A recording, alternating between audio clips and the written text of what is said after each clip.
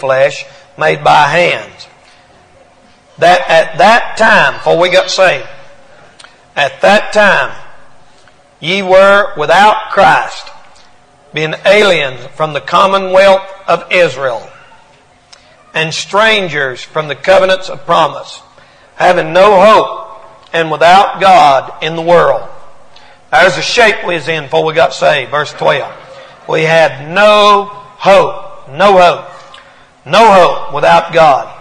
But, verse 13, but now in Christ Jesus, ye who sometime were far off are made nigh by joining our church. I was reading the reverse vision. Let me read the King James. But now, in Christ Jesus, ye who were sometime far off are made nigh by being baptized.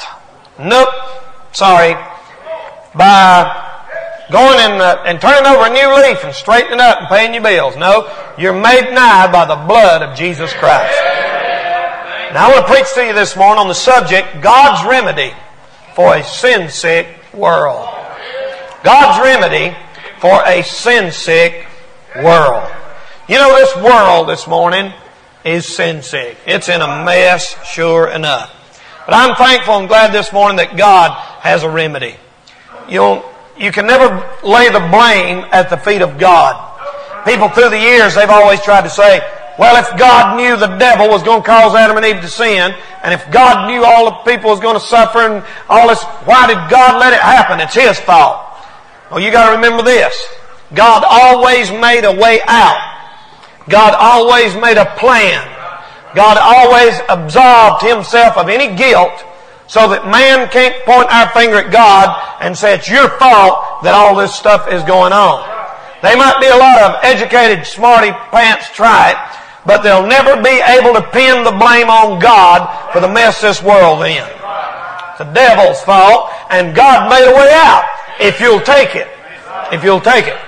So God has it fixed so that on Judgment Day, you can't point your finger at Him and say, well, it's your fault, nobody told me, I wasn't. You're having your chance right now, and I'm telling you, God has made a way.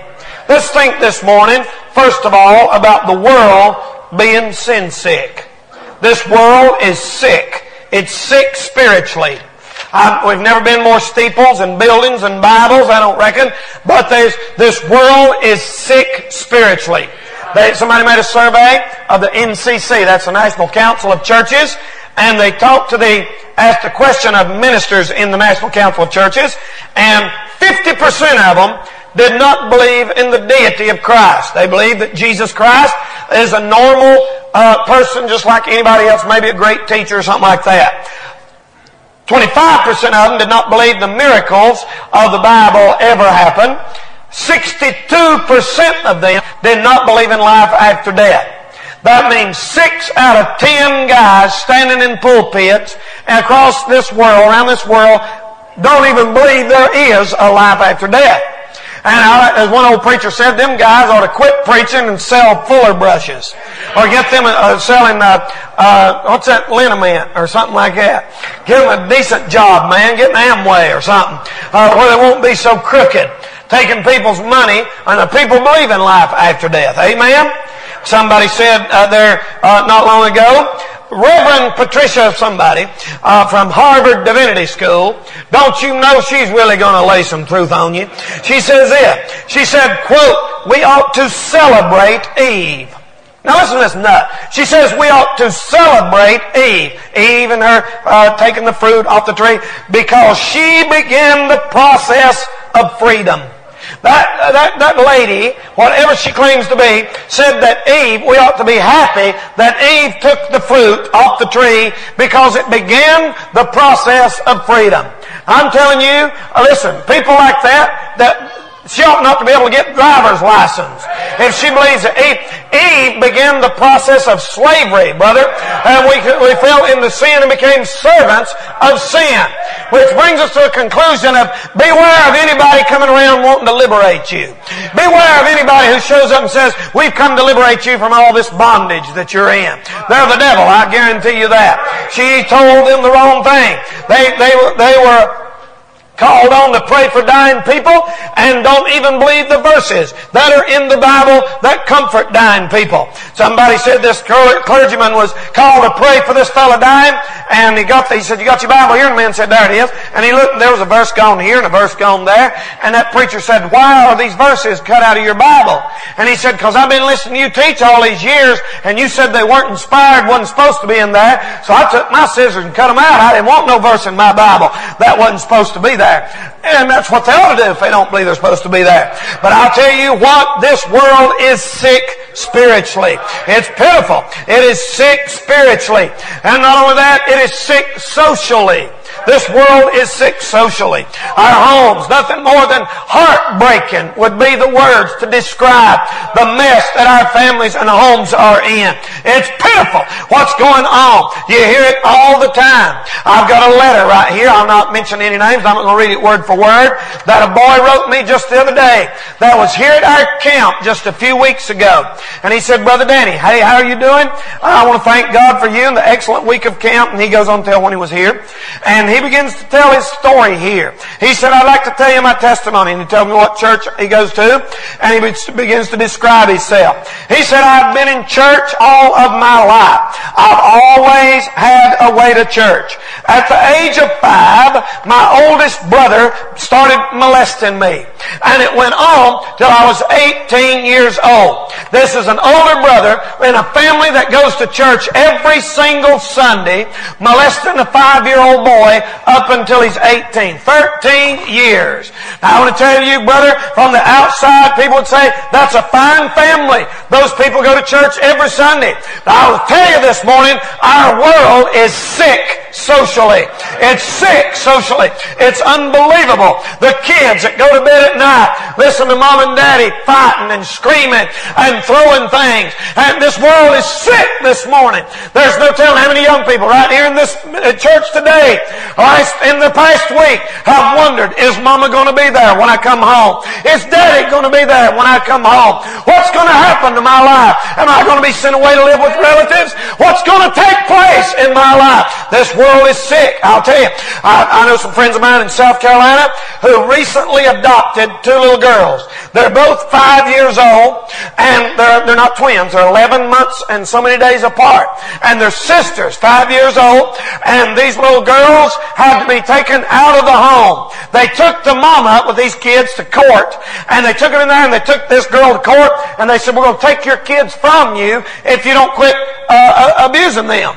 It happens that she was living with some guy, and the guy, when they dropped them off the babysitter, the babysitter noticed that they were dirty and that looked like they'd been beat, and they found out that the man who was living with the mother was the one doing the abusing. They took them to court, and the judge heard the case, and he made the ruling. He said, "I want to rule today." He said, "Lady, we'll let you keep your kids. Well, Judge, the court has ruled in favor of the mother. You keep them, raise them right, but that man can't be around. He can't be in your house. He can't be around you. He can't spend the night there. You can't have him near those children at all." Is that understood? The mother of those kids told that judge, "No, thank you." She said, "If I can't have him, my boyfriend, in the home, then I don't want my 2 little blonde-headed girls." Did y'all hear what I just now said? I will tell you something. There was a time in this country when a lowest down lost sinner wouldn't have done that to their own kid. You hear me this morning? Our world is sick socially.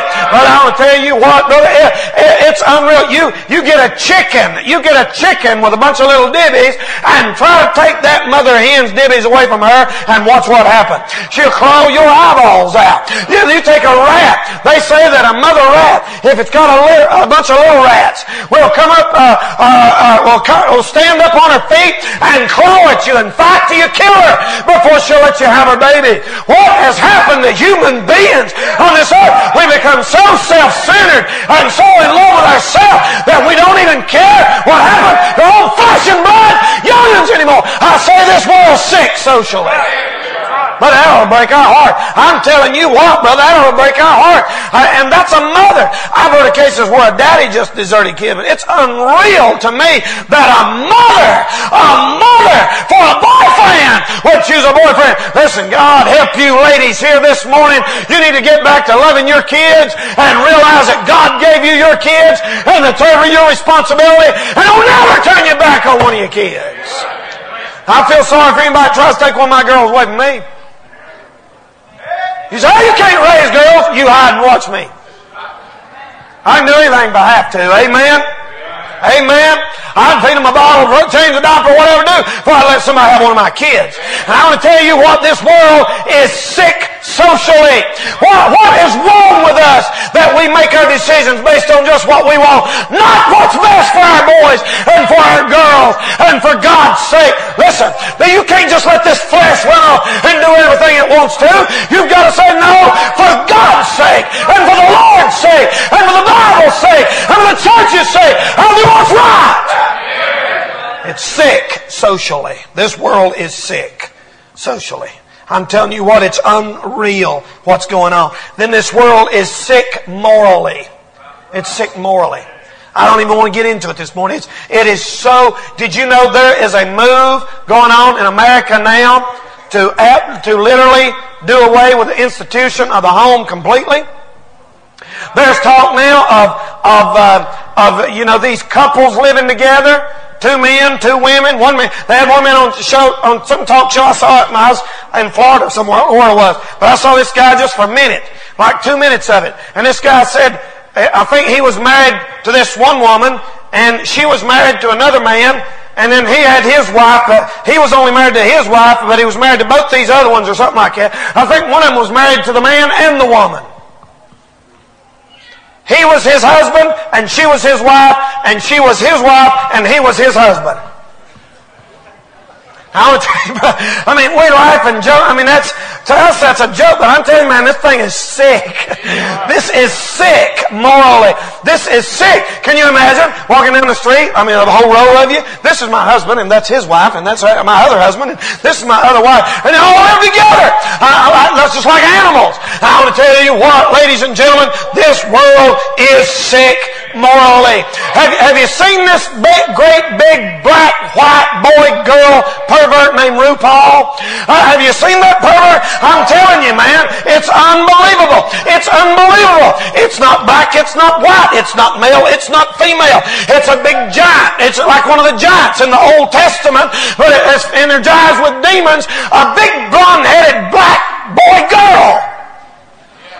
What in the world is a big, tall, blonde-headed black boy girl? What? This world's sick morally. And you know what? Years ago they put people like that in a nut house.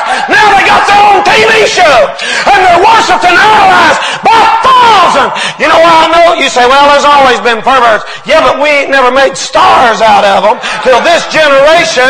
And it seems like the more perverted you are now, the more popular and rich you get. Hey man, 100 years ago, Dennis Rodman couldn't have got a girlfriend. I will tell you what, brother, things have changed. This world is sick morally. It's sick. Jackie Gleason, all them old wicked people like him back in those days, they used to charter trains and fill them up with girls and booze and live all kinds of ungodly ways. We are seeing today over murder, 1 per hour, 10,000 a year in the United States, not counting the rest of the world. The 1.5 million abortions every year in this nation, where girls are just saying, hey, I don't want my own kid, cut its arms and legs off, tear it out, throw it in the trash can. It don't matter if it's still kicking. I'll go right on out and party tonight and forget that it ever took place. I'm here to tell you this morning, folks, our world is sick morally. I'll tell you, say, well, Brother Danny, that's an awful bad picture this morning. It sure is. But thank God, God made a remedy. Thank God He made a remedy. God's always had a remedy. You know, when the serpents bit the people in the book of Numbers, chapter 21, God told Moses, you put your little snake, put it up on a pole, that's the remedy. People look at it, they live. God made a remedy. When people were down in Egypt's bondage and they were down there dying and being hard work, God made a remedy. When Daniel was in the lion's den, God made a way out. When Shadrach, Meshach, and Abednego were in the fire, God made the way out. Now, I want to say to you this morning, here in 1997, God has a remedy. Thank the Lord. God made a remedy. He said you must be born again. He said you've got a heart problem. You're born wrong. You've got to be born right. You've got to get washed in the blood. The blood of Jesus Christ is the answer for this old world's problem. You know, the world's never been worse off. So that means it's never been darker. So that means the light can shine brighter. We can shine brighter now than we've ever shone. Do you know that? What an opportunity. What an opportunity for our kids, for our school to be a lighthouse for Jesus in these last days. What a change, man, we've got with these preachers and missionaries and all of us just to get to say, hey, I know it's dark, but I know the answer and I know the remedy, and it's here today, and it's what can wash away my sin. Nothing but the blood of Jesus. Nothing but the blood of Jesus. The answer for the world's problems is not integration, segregation, it's disintegration. Blow it up. That's what the Lord's going to do. That's what He's going to do. Just blow it up and make a new one where everything's right. They said in San Francisco many, many years ago, there's a liberal preacher got up and there's a bunch of Christians there, and it's great big, like a big camp meeting or convention. And this preacher got up and he started denying the blood. He thought, I'll go along with the modern trend. And he said he had been taught, you know, that the blood of Jesus is no different than the blood of a dog or a cat.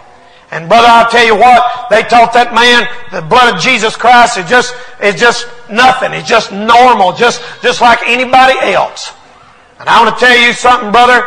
That old boy began to breathe, and they said this. Everybody just sat there, and they wasn't agreeing with him, but they were sitting there anyway. One dear old saint of God stood up. And they said that lady stood up back there, and about halfway back in that congregation, and she stood up and she began to sing. And she said, there is a fountain filled with blood drawn from Emmanuel's veins. Buddy, he said as she began to sing that old liberal preacher looked stunned, and boy, when she got through with that verse, she began to sing the next, the dying thief. And a few more people began to join in around her, and the next thing you know, then everybody in the congregation was standing singing, when in a nobler, sweeter sound, I'll sing thy power to save, when this poor lisping, stammering tongue lies silent in the grave. And they all began to stand, they shouted that old boy down, and said, we still believe there's power in the blood of Jesus. I know this world calls it slaughterhouse religion. They make fun of it. They're laughing at me and you this morning for believing in a bloody religion. Oh, brother, God gave the remedy. It was and is the blood of the Lamb. The blood can cleanse you up this morning. You don't need a psychiatrist. You need the blood of Jesus. Amen? He said, I can't figure out why I'm feeling like I am. That's them sins, man. They'll drive you crazy. Get them washed away. There's a fountain. There's a fountain filled with blood drawn from Emmanuel's veins. I want to tell you what happened to me yesterday. I had a good day. Lord bless me. I got a phone call Thursday. Might have been Wednesday. Thursday. And this lady called me. She said, is this Danny Castle? I said, yep. She told me she was down here in Cleveland County somewhere around Shelby. And she said, Brother Danny, I know you probably don't remember me, but she said, my brother is dying with cancer. She said they told him he got probably less than 3 months to live. Send him home. There's nothing they can do. Send him home to die. And she said, he's not saved. He's not ready to meet God. And she said, he come and heard you preach in revival 2 years ago at Wallace Grove Baptist Church down in Shelby. And we took the youth choir down there, that little church. And she said, he mentioned your name, said he'd like to talk to you. And she said, out of all the people we know around here, she said, you're the only one that he's mentioned, said he'd talk to you. She said, is there any way that you can come and visit my brother? He's going to die. And I said, yes, ma'am, I'd be glad to. And I got directions where she lived, and I told her I'd try to come yesterday. So yesterday morning I took off down there about a little after 9, I guess, and I headed down toward Shelby and tried to follow the directions, and it was way, way on down, almost to Grover, North Carolina, almost to South Carolina, just a few miles from the line. And I was going down there, and I went down a little dirt road in a trailer park, and there he sat, 59 years old, dying with cancer. And he said, you know how it was yesterday? He was sitting out on the front porch on the deck like this with his feet up and had blankets over him like this, just swiveled up the bones of a man. And I sat down there, and I said, how you doing, Mr. Burton? And I began to talk to him. And he said, Danny, he said, I want you to know. He said, I'm not just doing this because I'm sick. He said, I've been wanting to talk to you for a long time. I said, don't worry about it. Don't matter what you're doing. As long as you get right with the Lord. If you're getting right with the Lord, that's all that matters. And I took the Bible. I began to show him the 4 steps that a person's got to know to be saved. I showed him in Romans 3:10. As it written, there's none righteous, no, not one. All have sinned, come short of the glory of God. I showed him that Jesus paid the price for our sin. I showed him how to accept it. I said, now, Mr. Burke, his sister was sitting over here on the porch. Her husband was sitting over there. And I noticed she began to cry, and tears started coming down her cheek. And something I started saying, glory to God. I feel God out here on this porch. And boy, there's flies coming around. I figured that's demons coming or something like that, you know. I'd knock them flies off. I said, Gay, you want to pray that prayer? He said, yes, I'll pray that prayer. And buddy, I grabbed his hand. It was cold. And boy, that old fellow bowed his head, and he prayed that Jesus would come into his heart and save his soul. He found the remedy. He found the remedy. I said, hey, Mr. Burton, it don't matter what you've done. It's all taken care of in the blood of the Lamb. And boy, he got saved. I'm telling you, they said, we hate you had to come all the way down here. I said, glory to God, I'd drive down here any day, see somebody get saved. I come back up the road rejoicing. Amen. I was having myself a time. I said, hallelujah, I'm glad we can stand and tell this world we've got the answer. We've got the answer. You say, my boy's on drugs. We've got the answer for him right here. You say, my daughter's out there and crying. Preacher, here's the answer. You know what that old boy done?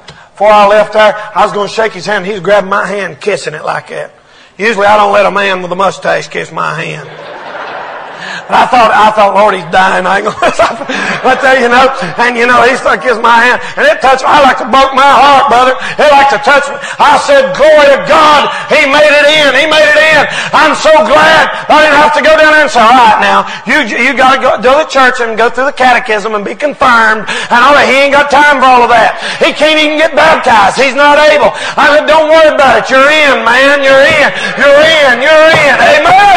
You say, well, he's got to get baptized. Water don't help what the blood of Jesus has already done. I believe anybody ought to get baptized, but you ain't a bit more saved, brother, after you're baptized than you are before you're baptized. Amen. Hallelujah, brother. We ain't no water dogs. We believe the Bible. We believe on the Lord Jesus Christ, and thou shalt be saved. Amen. God has a remedy for this old sin-sick world. I read about many, many years ago, in 1947, matter of fact, in the LaSalle Hotel in Chicago. 200 people got burned up. 60 people dead, 200 injured. And just before that thing, a businessman in there telephoned his wife. She begged him to come home.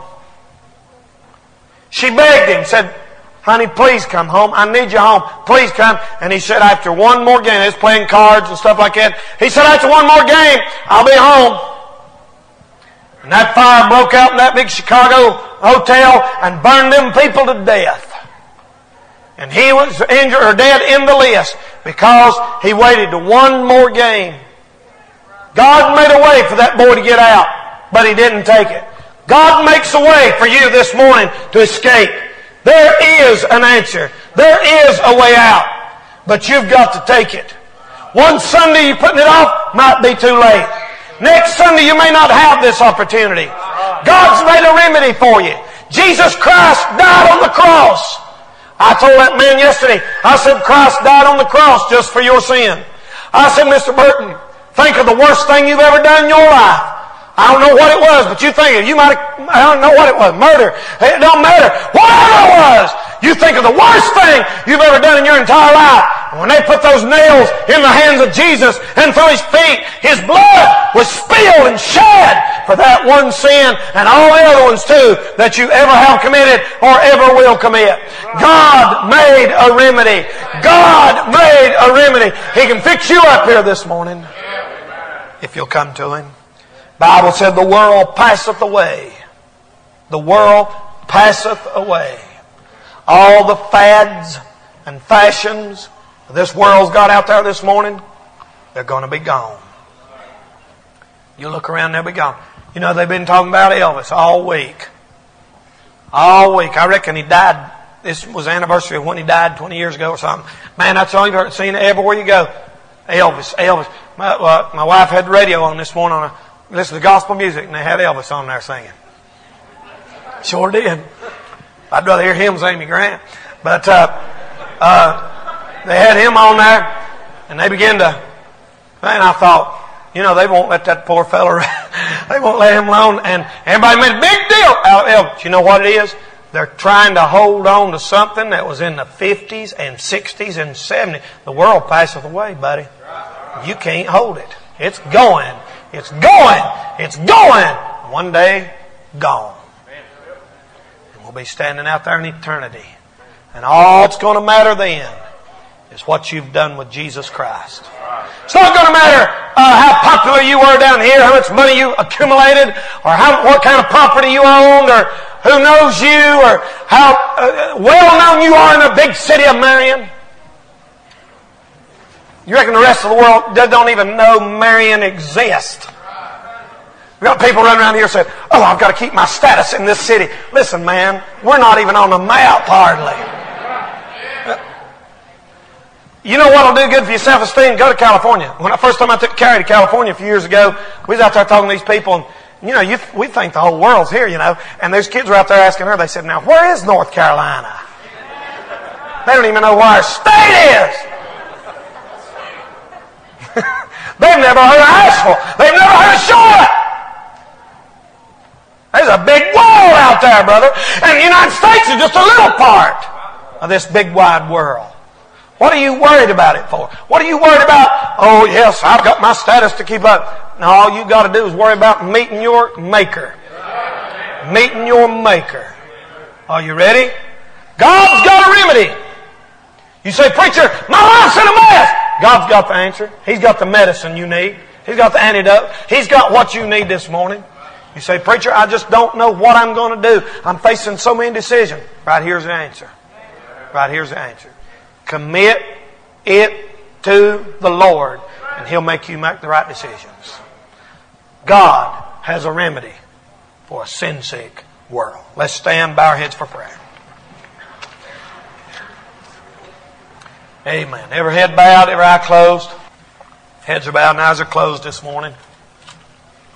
Now I want to ask you a question. While our heads are bowed and eyes are closed, I want to ask you a question. You say, preacher, I'm faced with some things that I just don't know how I'm going to be able to get through. I just don't know how I'm going to make it. Something's already coming. Just, hey, He's the answer. He's the answer. You say, well, I've tried it and I messed up. Try it again, brother. He's the answer. Try it again. Come on. Amen. Amen. They're coming. Folks are coming all over the building. He has the answer. Got marriage trouble? He's the answer. I didn't say it'd be all right overnight, but I'm saying this. He's the answer. He's the answer. God has a remedy. How about you mamas? Come and rededicate your life to those kids. Raising those kids for God. Amen. Heavenly Father, do what ought to be done. Use us for your glory. We know you have the answer. We know you are the answer. God, I know this is a sin-sick world. And I pray, oh God, in Jesus' name, that you would help us this morning. Be that you'd have us to be. In Jesus' name we ask it. Amen.